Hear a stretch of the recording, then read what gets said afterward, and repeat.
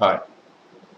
In the last session, we discussed about base method. Base method is nothing but the straight line method, or in other words, fixed installment system method.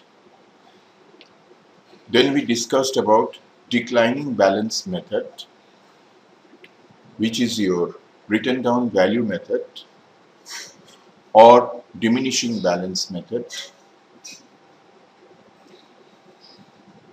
And the third one is your maximum amount method, where you can set the maximum amount of depreciation to be charged on the assets. Now let us move on to multi-level method. Multi-level method has the flexibility to define different rates of depreciation for different years or periods. The menu path is IMG, Financial Accounting New, Asset Accounting New, Depreciation, Valuation Methods, Depreciation Key, Calculation Methods, Define Multi-Level Method. T code is AFAMS. So let us move to SPRO, then F5.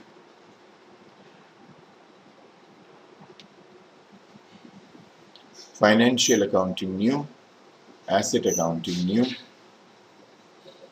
Depreciation, Valuation Methods,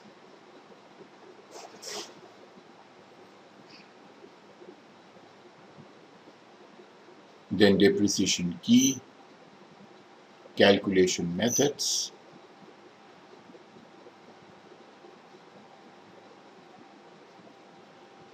Define multi-level methods. Go to additional information, display key attributes.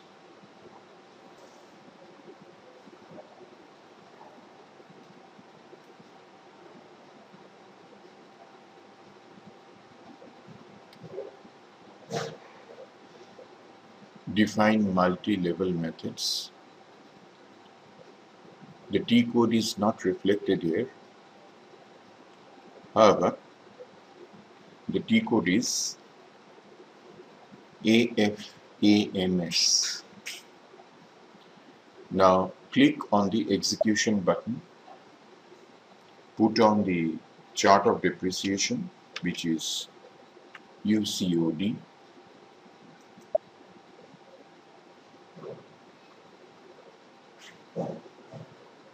Now here,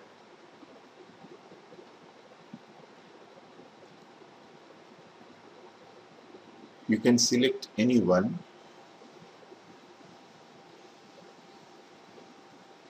and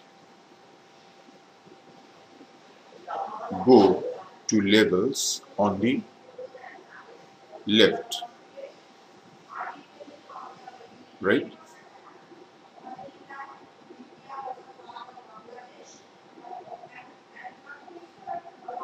So you can select any one of the multi-level methods.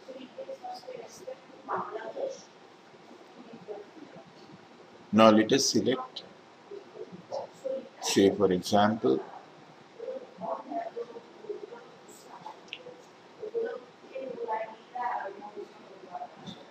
005.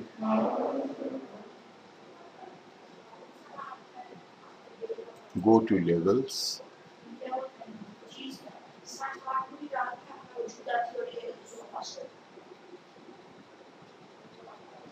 and here you can see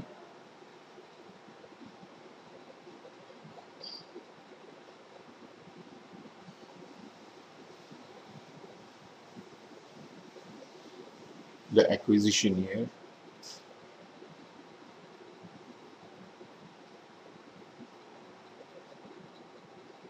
and it is 9999 that is any acquisition year you can choose. In year 1, the base value is 0, 1 is the acquisition value, and the percentage is 12%.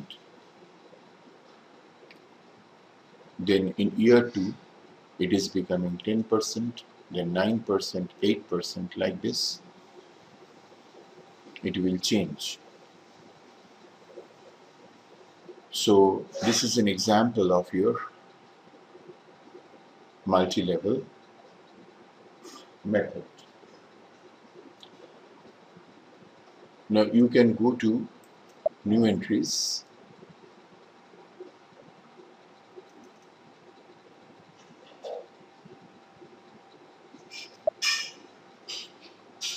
a name multi-level, that is MM.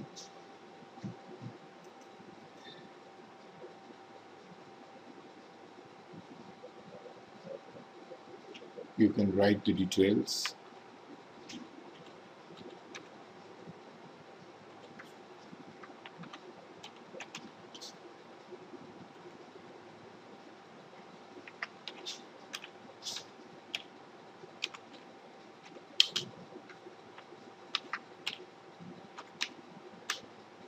Multi-level method for UP, let it be capital, UPSA, make it say 25%, say 15%.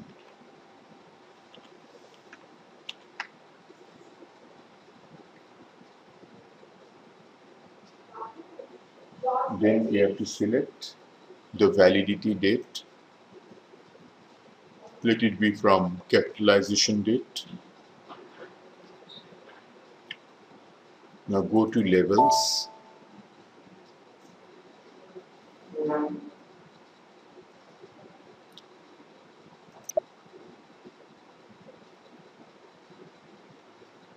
The acquisition year is 9999.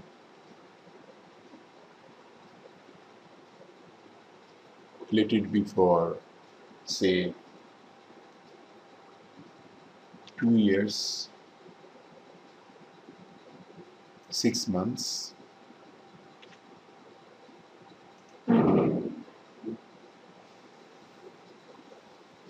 And the base value is 0, 1, that is acquisition value. And the percentage is 25. Then put here 9999. So it is year 2 from 2 years 7 months.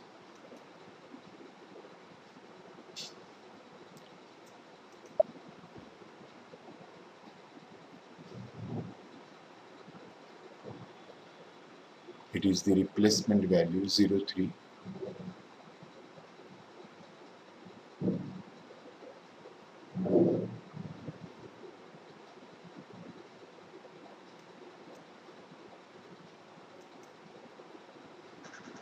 And you can take here 15%.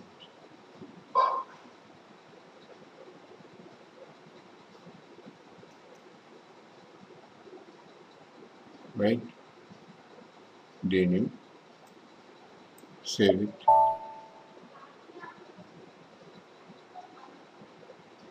So thus your multi-level method is set. Now let us move to period control method. Period control method is basically meant to mention different rules for different scenarios. For example, acquisition or subsequent acquisition, retirement, scraps, sale or transfer, upward revaluation, downward revaluation, etc. That means you can set, say for example, the period, which is say denoted by a month, for charging depreciation on any asset. Suppose you have acquired an asset in the mid-month.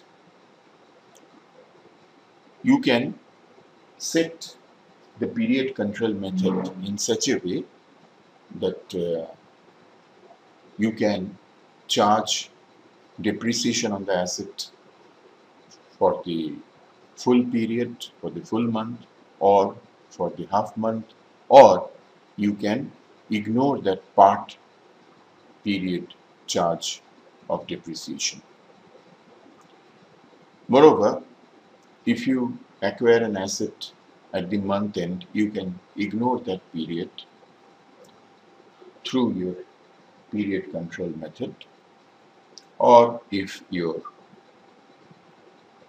policy is such, you can also charge full depreciation for that period. So the menu path is IMG, Financial Accounting New, Asset Accounting New, Depreciation, Valuation Methods, Depreciation Key, Calculation Methods, Define Period Control Method. The T code is AFAMP. Let us move back.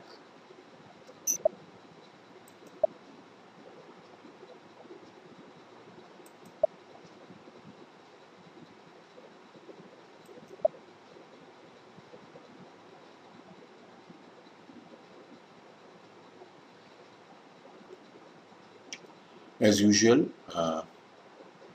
the T code did not appear here. Click on the execution button, maintain period control methods.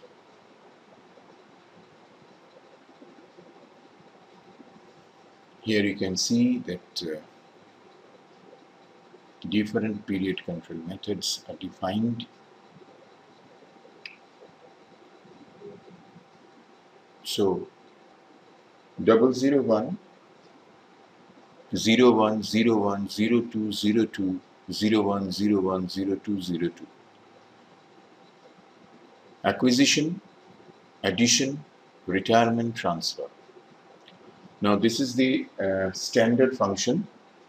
Now under acquisition you will find 01, and the description is such that it describes the acquisition, addition, retirement and transfer. Now what does 01 means? 01 means pro rata at period start date. That is, proportionate depreciation will be charged on acquisition. Now same thing will happen in addition as well. Now come to retirement. Now 02 means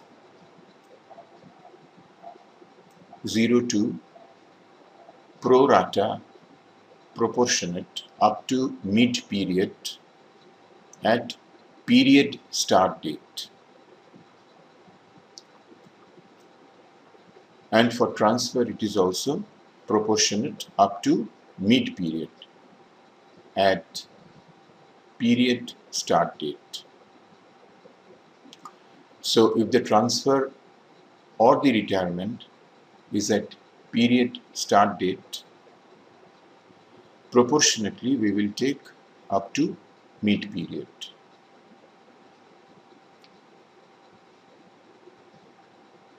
So this is the way we can define the period control method. Thank you.